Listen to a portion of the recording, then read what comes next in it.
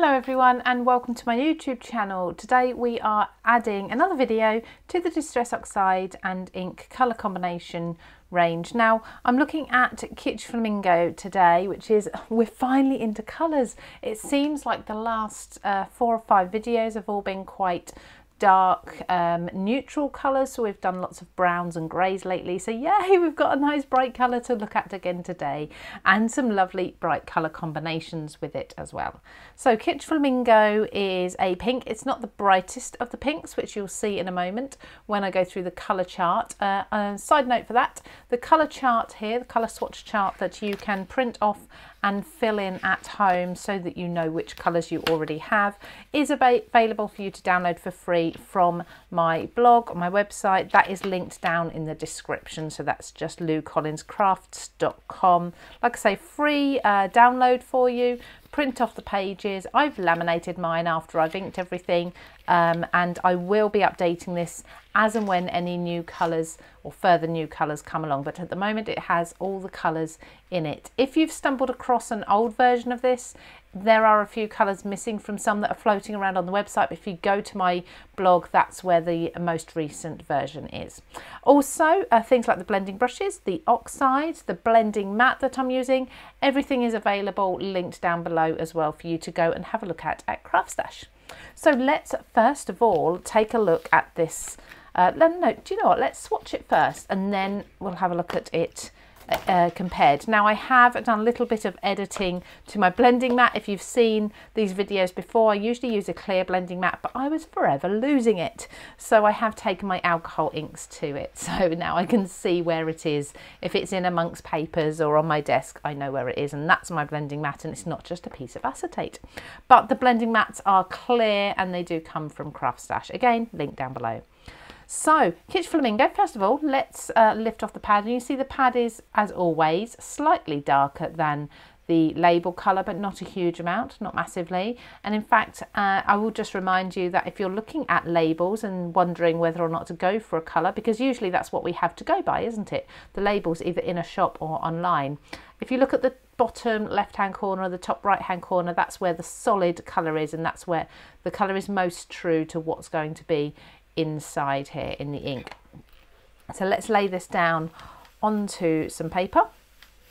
Look at this. It's actually white stamping cardstock that I use, and again, link down below. It's from the brand Creative Craft Products. That is a beautiful, beautiful pink. It just goes on so smoothly. It is what I would consider probably a reasonably bright baby pink, or even a Barbie pink, if you know what I mean by Barbie pink. Like I say, not the brightest of pinks in the range, because we also have picked raspberry. So I'm going to show you a comparison with other pinks in the range. So that would be, we'll bring out the reds as well, but mostly this sheet here. So this is, like I say, my colour chart, which I have pretty much filled in. So this is Kitsch Flamingo here. Obviously once it's dried, it lightens ever so slightly further. Picked raspberry, as you can see, is slightly a few shades brighter or darker, but reasonably similar. I think if you are on a budget and you're deciding to go for a pink and you want to go for more of a bright pink, one of these two will work, and each will work in its place when you're looking at colour combinations. Obviously worn lipstick, spun sugar, very, very light. Abandoned coral has more of a peachy tone. Possibly through the camera there for you it looks similar, but this definitely has more of a coral and orangey tone to it rather than the pink. And then when we go into saltwater taffy, sorry, I apologise, this is worn lipstick. Sorry, I was looking at the name underneath. This is worn lipstick. Abandoned coral is much, much more orange. And then saltwater taffy, again, not too far off worn lipstick actually, but again, got that orange tone to it. So just popping to the reds, and as you can see, I don't think there's anything there that is comparable. So yeah, so really picked raspberry is going to be your closest match there. If you have picked raspberry already, but you don't have Kitsch Flamingo and you're not in the market for a new ink colour at the moment, then quite possibly the colour combinations that I'm using here will work with your picked raspberry instead. So talking of colour combinations, let's go into my first one. Now what I usually try to do is do the first one, which is 3 ink colours, as a sort of tonal, so all the same colour but different shades of almost, but I'm not going to for this one because that's what I'm going to do for my 4 colour combination instead. So I'm going to bring in, this is one of my favourites, Seedless Preserves and Uncharted Mariner. Now I have about 5 or 6 favourite colours within the Distress range, and certainly these are 2 of them. So bringing pink into purple is really easy because, as we know, pink and purple sit quite closely together, and purple is made up of blue and red essentially, so it easily then feeds into blue. If you've not seen it yet and you've stumbled across this video but you're thinking about starting on your journey with Distress inks or Distress Oxides, I have just put a new video out recently and I'll link that up here now. And this one goes through what I consider to be the best 5 colours to get started with, or variations of those colours as such. So certainly if you are a complete beginner and you've not actually bought any Distress inks or Oxides yet, there's so many things you can do with them, but definitely have a look at that video first before you purchase any. So I'm just working these 2 colours into each other. I find the Kitsch Flamingo is much paler, so it takes a little more working in, but I think we're about there. It always looks better once it's dried, certainly with the bright lights here. So you see that sort of the mix there of the 2 colours. Once that's dry, it will look a lot more creamy and blended in a lot more. At the moment we've got that sheen over the top, which doesn't help. But Seedless Preserves into Kitsch Flamingo I just think is really, really lovely.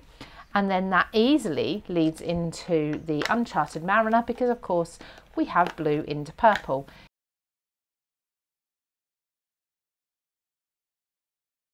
But there we go, there's our first colour combination, blue into a purple or pinky purple and into a pink, which is just really lovely. I think that's beautiful. I would love to use this, more of this blue as a vignette, a frame around these colours with the lighter pink in the middle, going out to the darker pink and then going out on the very edges to the blue. I think that would look beautiful. So there's our first colour combination, Kitsch Flamingo, Uncharted Mariner and Seedless Preserves. So I'll put those to the side. I'm going to keep my Kitsch Flamingo here actually and put my brushes to the side, give my mat a wipe. And like I say, for any of you wondering, I used alcohol inks on my mat and I'm going to try and use the other side. So I inked this side, which should be water resistant now, but just so that I don't eventually wear it down, I'm going to try and use this side instead. So just alcohol inks and let it dry. Okay, for my next colour combination, I'm going to use again Kitsch Flamingo, but I'm going to bring in lots of colours that are similar. So we've got Festive Berries, Aged Mahogany and Victorian Velvet, kind of going through from almost a grey, sort of a lilac grey, through to a really, really deep dark red, throwing that lovely pink in the middle. So we're going to start with Victorian Velvet. Also available on my website are these labels too. So you'll notice I've got labels on each of the pads. They're getting a bit dirty now, but I do have labels on each of my pads and I also have labels on my brushes. And these are available for you to download on my website also, so you can go and find those in the same place as you'll find the download for the colour chart. I do get a lot of questions about that later on, asking how did I print all of those off or make all of those labels? Well, there we go. I just print it off. It was really quick and easy. It's a PDF that you can download. So Victorian Velvet into Kitsch Flamingo works really beautifully. I always come back to the first colour and help with the blending there. Once I've laid a colour down, I know it's never finished until I've moved on away from that colour blend. I mean, look how well they've blended together. Obviously this looks a little bit more damp because that's the last bit I did. Let's just actually add a bit more of this. Try and bring the slightly lighter pink down a bit further. And there we go. I think once that's dry, that will be really a really lovely blend there between the two. Sorry, there's somebody trimming hedges just outside my door, so apologies for the noise, but we've come this far. I did wait. I waited and waited most of the afternoon to be able to film this, and they went quiet, so I thought they were all done. And no, apparently not. Apparently not. Maybe they were just stopping for a tea break. Then we're going to go into a really, really bright pink. So this is Festive Berries. It's actually a red, but to me, I think it's a really dark pink. So this is going to work beautifully into Kitsch Flamingo as well. I do think of Valentine's when I see these two together mixed like that. They are lovely. So again, little tiny circles for blending. Anything larger and you're just going to drag lots of the colour through into the next colour. And then lastly, Aged Mahogany. Like I say, apologies for the background noise. Hopefully it's not too much for you. So Aged Mahogany against these almost looks brown, but it is a beautiful deep mahogany colour, hence the name. And you will find already lots of these videos for individual colours already up on the playlist on YouTube. So we've got a full playlist dedicated to all of these colour combination videos. So far we have done Aged Mahogany and Festive Berries from this selection, so you can go and find those there. So there we go. Now I think actually there isn't too much difference between Kitsch Flamingo and Victorian Velvet. It's got a softer, more of a neutral tone to it, but it's not massively different. So, but you can see there, like I say, something like Valentine's, that would be absolutely beautiful, wouldn't it? So there's two different colour combinations for you. Let's just wipe the mat clean, ready for next time, and let's bring those in so you can see those two again. Here we go. Look how beautiful that pink, purple, blue has just, it just softens as it dries and it just looks so much nicer. Now, in case you are catching me for the first time, I will just show you. So sometimes I add water to some of my ink blends, and this can be done in two ways. So it always looks better when you do this with a darker ink onto white paper rather than the lighter ones.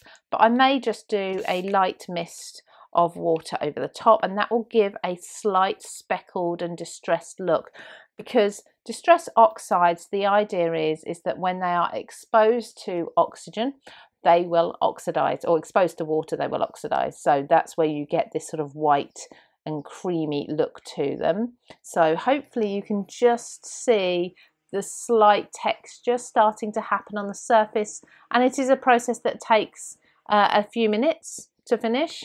But let me show you, the alternative is to put water into your hand. I've just sprayed that in there, and actually flick much larger blobs onto the paper. Now you'll be able to see here how it looks so much darker on the darker colours, or so much more of a difference. So I'm just going to take a piece of kitchen towel and just lift the water up here, and that will also lift up some of the colour so you can see the effect. So that's something. I've actually got a few blobs over on the other side there because I wasn't being careful.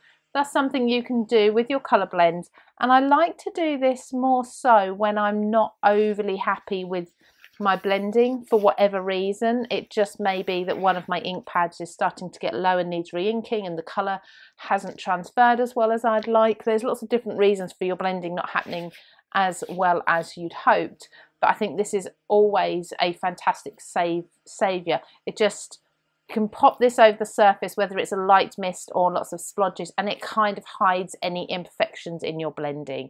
I mean, how beautiful does that look now for like a galaxy effect? I think it's lovely. So there we go. There is your Kitsch Flamingo, taking a nice good look at that and some colour combinations. Of course, we'll be uploading more videos alphabetically, so I hope you enjoyed this, and I'll see you again very, very soon. Take care, everybody.